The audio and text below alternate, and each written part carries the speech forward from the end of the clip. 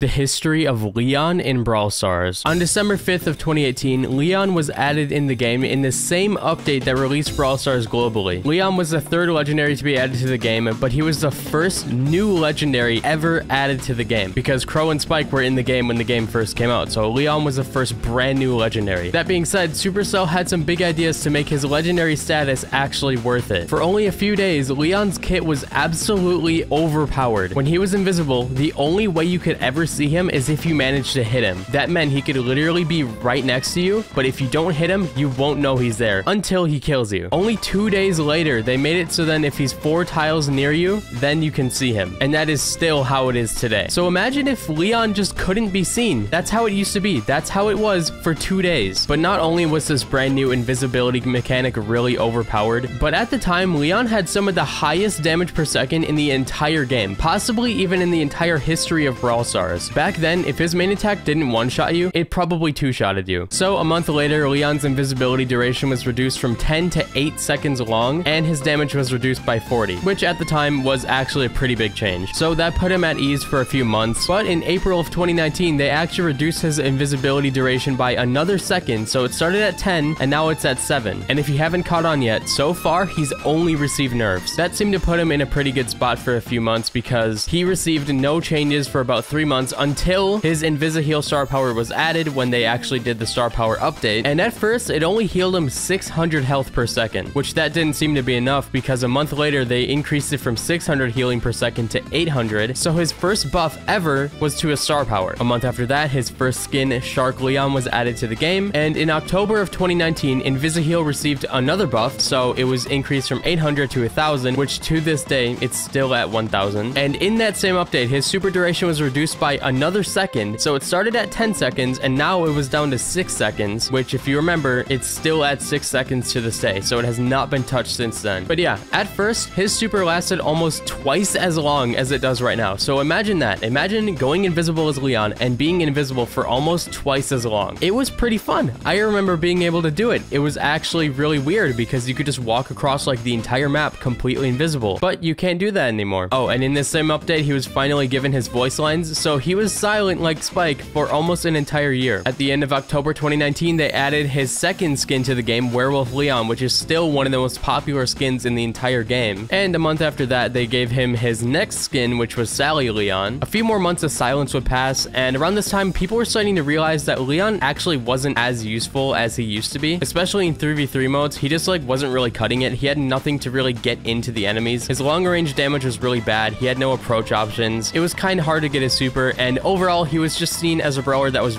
way better in solo showdown than anything else. And because of that, Supercell actually increased his damage at max range so he could have a better time trying to zone people out. And if he ever needed to try laning somebody, he could actually do better damage than he could before because they actually increased his long range damage by almost twice as much. So if you go play Leon right now and you hit somebody at max range, just imagine that, but cut in half. That's how it used to be. In March of 2020, Leon's clone gadget was finally added to the game, and this didn't seem to help him a ton because 4 months later, he received a damage buff and his clone received a health buff. And in that same update, his True Silver and True Gold skins were finally added to the game. Still though, even with all of these buffs and with a new gadget that even got buffed, Leon was pretty weak in comparison to a lot of other brawlers in the game besides in solo showdown. So in December of 2020, Supercell tried giving him an edge by increasing his Smoke Trail star power speed by 6%, so it was 24% movement speed bonus to 30%. I'm assuming that was an attempt to make it so then if he got his super in a 3v3 mode, he could get into the enemies faster. But a month after that, it seemed that that didn't help very much because his damage received another buff and his supercharge rate got a buff. So he's getting buffs back to back over and over again.